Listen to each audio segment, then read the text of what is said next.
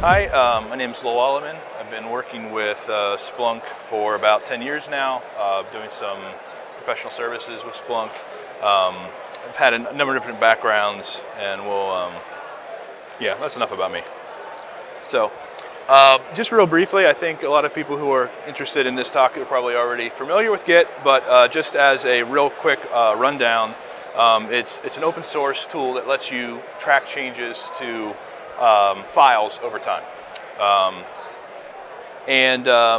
When you first get to use it, some of the stuff can be quite easy, but as you start digging in deeper, there's definitely some pitfalls and some things that you can fall into that just kind of make things tricky. So the question then becomes, it's like, well, why would we try to use Splunk with Git? What's the connection? The first thing just to point out is that because of all the Splunk configuration files being text files, it becomes a pretty natural fit to use a tool like Git, which primarily is just tracking changes to text files. Basically, a lot of people would be using it for so things like audit trails or trying to recover from a mistake that was made by an administrator, or maybe it was malicious, maybe it was accidental. Either way, it gives you a nice way to kind of roll back, and it gives you a sane and safe point of recovery, typically. Oops, sorry. So, one of the things I always want to make clear right here is that we're not trying to really replace anything that Splunk already does out of the box. So, for example, deployment server, the way that the cluster masters are sending data to or configurations to the indexers, the way that deployers are sending things to the search head cluster. We want to keep using those mechanisms as much as possible. Essentially, Splunk's doing a good job with those already, so there's no need to replace those. What you will find is that there's cases where you have the same app that needs to be on multiple locations. So for example, let's take like the Windows TA or the Nix TA. All right, so that has to go to my search head because I have to be able to see those things from the front end. I have to have the SIM components, for example, frequently. It has to be on the indexer so that the data is being parsed correctly so it can come in. And also it has to go to my universal forwarder. So just like that one example, you can see clearly we have that one app going all those different places. Because hey, let's use Git. It's going to be great, right? So what often happens is you do things like this. You go, oh, you know what? Let's just grab the apps folder. Let's just pull the whole thing into a Git repository. And the question then becomes, is like, okay, is it really that simple? And the answer is probably not. For example, if we're only grabbing the apps folder, well, what about deployment apps? We're not necessarily going to be capturing that, or master apps, or so on and so forth. And then the other question is like, do we really want to grab everything in the apps folder? Like, if we grab all of that, now it's specific to the Splunk version that we actually deployed to. So if I go from Splunk 6.5.1 to 6.5.3, all of a sudden I get a bunch of deltas. Do I really want to see that or not? Other things, yeah. Another thing is that just because of the way that Splunk makes changes to your comp file, the changes actually get written back to the local folder, which is fine, except that when a stanza gets updated, that stanza actually drops to the bottom of the file, and the new content is inserted. So, in other words, you get a bunch of arbitrary changes in your diff. As soon as you type in git diff, they have absolutely nothing to do with the actual changes that you're looking for. So, the question then becomes is why is this so difficult? Because it seems like going like, hey, let's just track the changes to my environment. It shouldn't quite be so complicated. And I think the answer to that comes in when you start recognizing the degree and number of sources of change that are occurring in the environment. So obviously, new releases on Splunk base. We've got people making changes, either users adding content, or we've got administrators making fixes, or so on and so forth. We've got stuff like scheduled searches. Like if anyone's running enterprise security, you're familiar with generating searches. So you've got and tracking searches, and these guys are running in the background all the time, constantly making changes. And so if you're version controlling that, that's something to be aware of. Those changes are just gonna take place and occur, and you have to deal with them somehow. Maybe you want to keep them, maybe you don't, but it's something you have to think through. And the other thing, and we kind of hinted at this earlier, is that sometimes the same app is different places. So again, like the Windows TA kind of idea, where it could be different places. And sometimes in those situations, I'll actually configure that same app different ways for different locations. So for example, I might only enable the inputs on the version or the folder structure inside deployment apps, so that my universal forwarders are sending in inputs and I'm not collecting them on my search head, for example. So again, there's just a bunch of different things happening at once, and that creates a lot of different overhead. If you're looking for the solution to this problem, there's a lot of questions that come into that. We've got things, some of the things that can, like, you guys can read, but some of the ones that are really kind of hard to track and really track down are things like, hey, I've got an air-gapped environment, and I actually have multiple Splunk environments, and I want to try to manage them in a similar way, because really 99% of the content's the same, but I want to somehow be able to manage that in a central way. That becomes really complicated. And then we have questions like we kind of hinted at earlier, where it's like, do I really want to have all my apps in Git or not? It becomes kind of an important question. Ultimately, it gets really complicated really fast. So we can't handle all of those types of scenarios in one talk. So we're basically just going to try to basically talk about what are some tips and tricks, some best practices to try to keep it simple and start simple. And I'm certainly not proposing a one-size-fits-all. So one of the things that I want to point out is that it often, what I hear from advice, when you read online, you go, hey, let me look up some best practices for Git.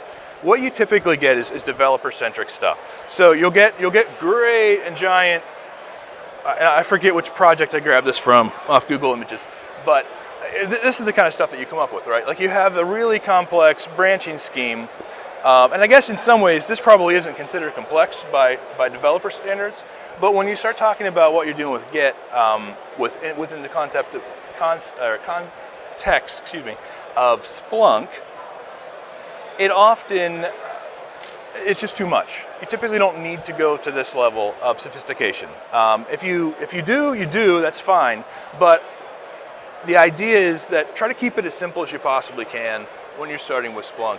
Often, failing forward is the easiest approach.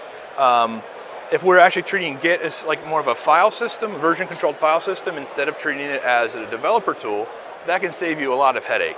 You can still get a lot of your audit trail, a lot of your tracking, a lot of that kind of stuff, but you don't necessarily have to worry about semantic versioning or am I making atomic commits. Those types of things are great concepts. If you're developing a Splunk app, absolutely use them. If you're trying to simply manage a Splunk deployment, this kind of stuff is going to drag you into the weeds and it's going to take a lot of effort. My suggestion instead is to keep it simple. Really practical stuff like sync often. Again, anybody who's used Git for any period of time will recognize that that's a very helpful thing to do. Wherever possible, avoid branching unless you really need to. Sometimes it is necessary to pull in a temporary branch for extended change for a dev cycle, or say you're going to release a bunch of new apps. At which point that's very helpful. But otherwise, if you can avoid it, avoid it. Other things just to kind of remember, things like author, commit messages, those types of things are really great. The big thing though is make sure that you've got a good basis of understanding of how Git works, but don't necessarily get stuck in all the details of it. And wherever necessary, just pull in a friend that knows Git well. Just don't let them talk you into a really complex branching structure, because that will drive you nuts. So earlier we had a list of like a bunch of different questions of how do you organize this. If you're getting started, especially if you're getting started, to get the proper answer for a specific scenario requires a lot more information, a lot more discussion. But a simple way to get started is to kind of follow these guidelines. Instead of putting all the apps in different repos, put the apps in one repo. That just makes it a lot simpler. You can store both local and default. We're going to actually come back to this point here in a lot more detail. Basically store the apps together. So in other words, instead of having 3 different versions of the Windows TA, try to consolidate that down to one version. And that way you're not trying to manage, well, this is the version that goes on the forwarder, and this is the version that goes on my indexers, and this is, because that just becomes really complicated. Sometimes you have to do that, but if you don't, try to keep it simple. Often you can have extra configuration files in Splunk that it will flat out ignore if it doesn't need them. Like the stanza will just not do anything. Just take advantage of that. Yeah, use tools to make it easy. So the rest of this talk is actually focused on that. So I've written a tool that we use in our consulting business to try to avoid resolving the same problem over and over again. Because what we found is that there's a lot of things when you're using Git that just kind of become a nuisance, and you keep doing the same things over and over again. And we'll kind of talk about that here on the next slide. But essentially, it's a command line tool. It's very similar in design to kind of the way the Splunk tool works, where you've got one command followed by subcommand followed by more commands, kind of thing. You know, there's built-in help, so you can pretty much get interactive help for wherever you are. It is a Python package. It works in both 2.7, which is what Splunk ships with, and 3.4 and later. So that's a majority of the the Python packages that are out there. It can also be in a standalone executable mode and embedded within Splunk. So essentially, that means that I can, we've run into this enough times that we kind of made it a feature where it becomes difficult to install Python interpreter or whatever. So you can just kind of leverage the one Splunk already ships. Splunk's already going to be installed. It helps a lot. Not the easiest way to install it, but it's definitely a good option. So, you like that? So sometimes it's actually difficult to tell the diff. Like, so you look at that and go, well, we're talking about Git, right? So you can just use the git diff command. The challenge with that is that you're actually comparing the text version of the file. You're not comparing the content of the file. So this tool essentially looks at the content as opposed to the actual representation. So that helps if you have a sort order difference, or if somebody puts spaces between index equals main and somebody else doesn't, that type of stuff doesn't show up. And it also handles multi-line diffs. So if you got like a big long search, it will still handle that correctly and show you where the changes are. We also have a basic check tool that does validation, which is pretty straightforward. The only thing I'll really point out about this one is that you can use it as a pre-commit hook. There's actually some slides at the end. We'll put a link to them that have some more information about how to use that as an actual tangible example. But the thing that's helpful there is just to know that you can double check your config files before you, like when you type in git commit, it's going to go check all the config files that you changed and double check to make sure you haven't made a mistake. And because it tends to be slightly pickier than Splunk's parser, I found that it's actually caught a bunch of mistakes that I've made. So I find that to be quite helpful. The other thing is sort. Again, this is pretty straightforward stuff. Also available as a pre-commit hook. So if you really wanted to sort your configuration files so that they have a standard or like canonical format whenever they're saved to your repository, that can be very helpful. Another option that we have is we can basically merge. So there's times where, let's say you want to maybe say preview your default local file, you can kind of pull two files together. It's kind of like the btool list command, but it's much more scriptable. The btool command output's not necessarily super friendly if you were trying to use it in a script.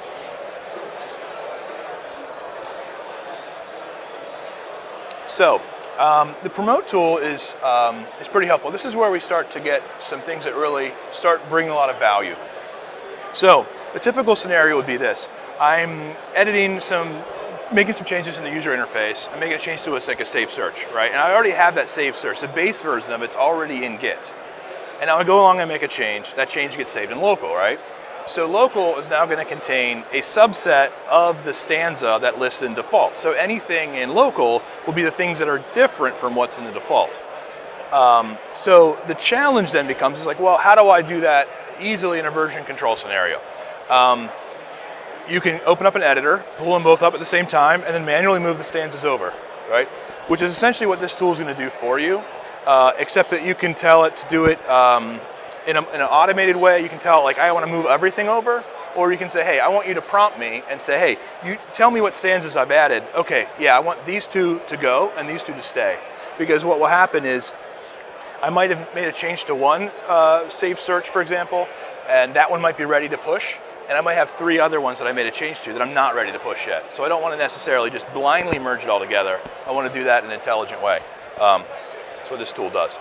So this is where the combine command is where this tool starts to get, I think, really, really helpful. And I think this is a really great feature. The primary challenge that we have with Splunk and its default and local architecture is that you have literally two locations that you can put a configuration change.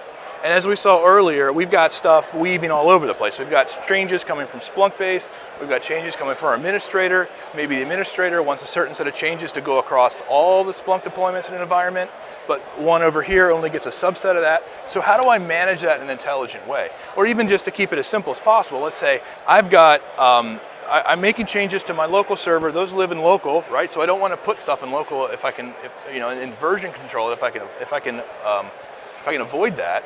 But I still want to somehow track what came from the upstream Splunk app, or whoever created the app upstream, and I want to change my layer on top of that.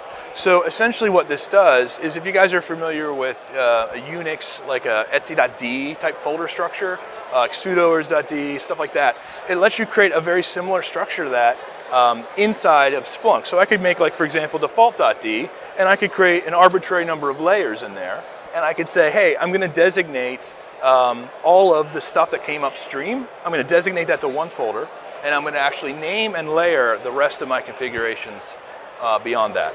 And I'm going to run this tool to actually consolidate all those layers into one when I'm ready for it. So essentially, visually, it kind of looks like this, right? So we're taking the layers, we're squashing them down, and we're getting a new output. So hopefully this is visible to everyone. But so essentially we got our base layer over here, it's like in blue, right? So that would be, an example would be, that's like my upstream. So for example, this is like, I just grabbed Cisco Security Suite as an illustration. So Cisco Security Suite, this is I couldn't fit it all on the screen. So this is a subset of the types of things that live inside of the Cisco Security app. So my organization has some custom safe searches. So that represents my next layer. Another layer down, I've got changes from my Splunk administrator, and they're making changes to indexes and macros.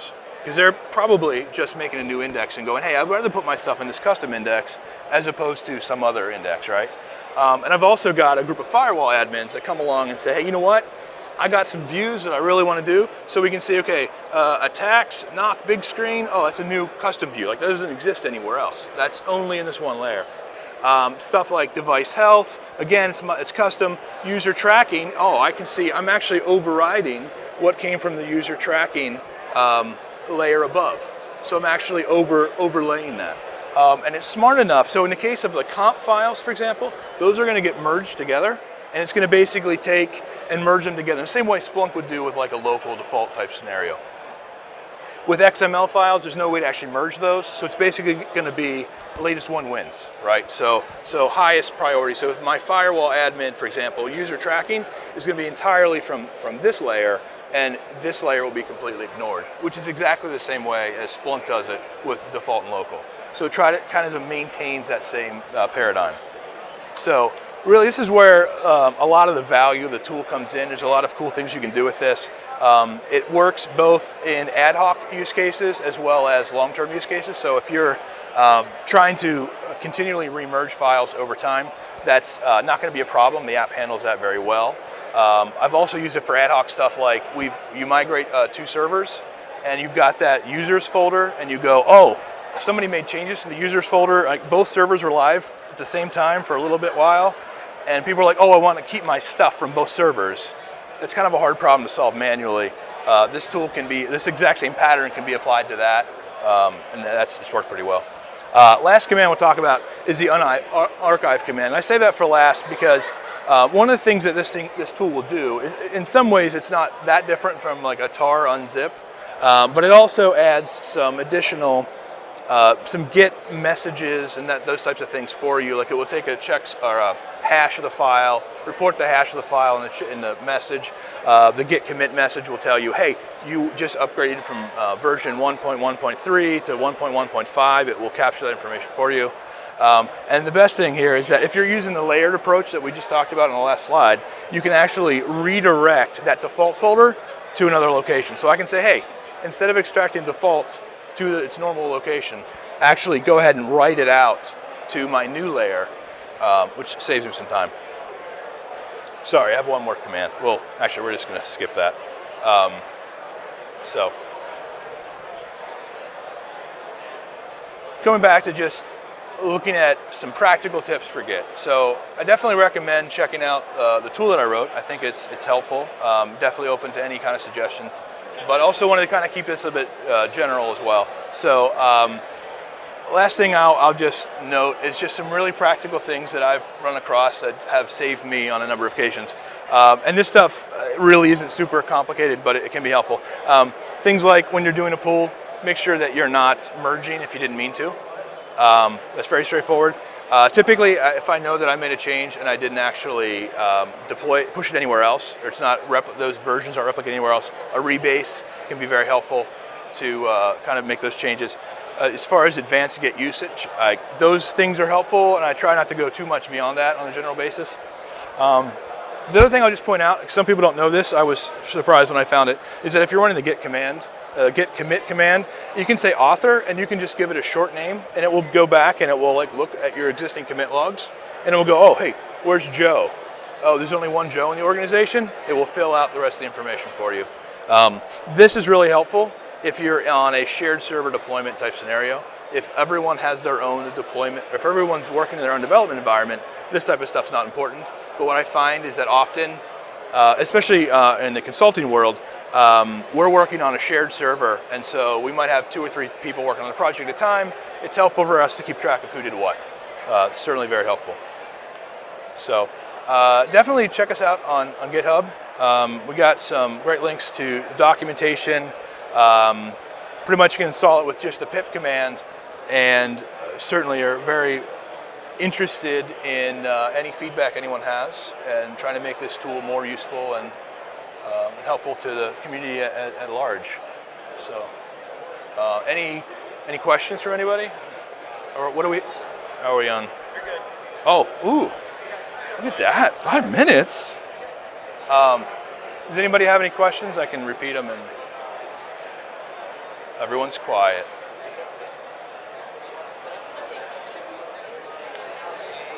Well, I'll just stand real close. Signing off. We're good. No questions. No questions online. No questions. So, all right. Thanks, everybody.